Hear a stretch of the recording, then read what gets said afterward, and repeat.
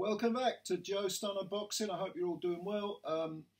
There was a video, an interview in fact, between Danny Flexen and Ben Shalom, and I thought it was quite interesting because Ben Shalom talked, it was a lengthy video, and Ben Shalom talked extensively. Should I say extensively? It was actually a few minutes, but it was quite revealing because he talked about Adam Smith.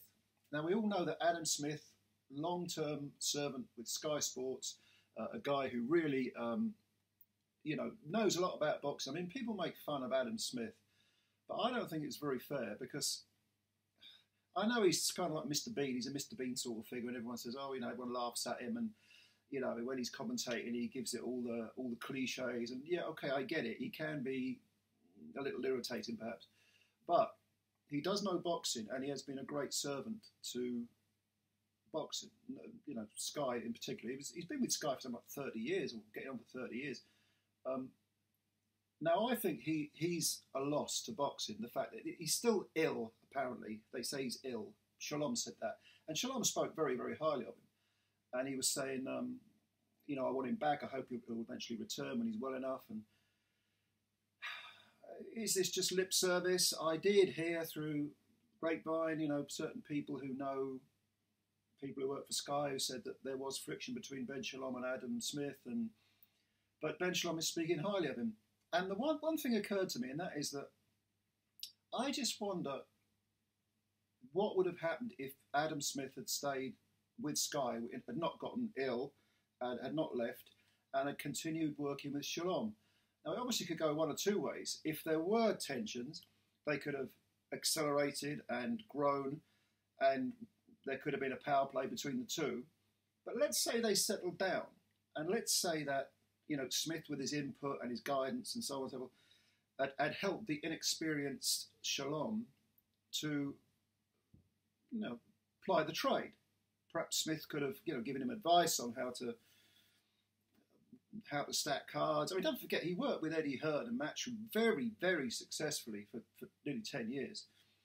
He must, of course, he learned things, and he could have maybe guided Shalom and said, okay, we need that's a really good headline, but we need some below, and maybe he could have guided him into signing fighters who would have been B-level fighters, but still entertaining, and for matchmaking, perhaps he could have helped him with that, and because Shalom is experienced, and he admitted it in this interview.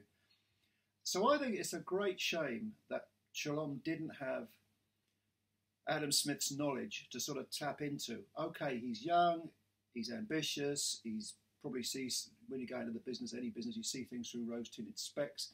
He would have said, I've got this vision, I want to do this. But sometimes you need someone to put the brakes on.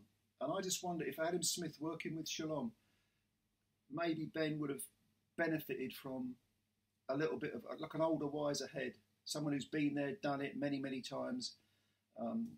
And of course, Adam could have helped with the promotional side of things because he's worked for Sky for so long and he knows how the game is played. So yeah, I think that's a shame.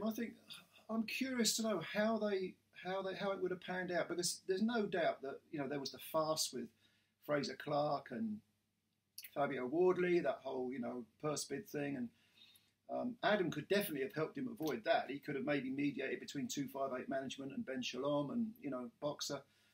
And then there were, the card, the recent a couple of the cards, certainly the recent ones have been flat. There's really nothing going on. There are too many, youngsters against journeymen where the result before it's started. And that was the strength when Hearn, especially in the early years, when he was at Sky, he put on stacked cards, and they weren't always A-grade fighters, but the matchups were so good that you just knew that you were going to get entertainment, and that's what it's all about, entertainment.